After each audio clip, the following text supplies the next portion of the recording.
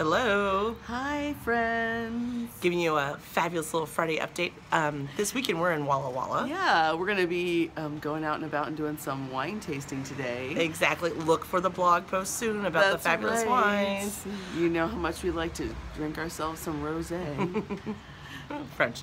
Anywho, French rosé, yeah. So we have two new listings. One is in Leschi, so definitely go out and explore. It's this adorable one-bedroom condo, and it has a Lake Washington view. It's awesome. And a pool. And it's under 300,000. Under 300, yeah. Amazing. It is don't miss. This is a great find. Exactly. And then we also have a spectacular house over in Magnolia that's been completely redone.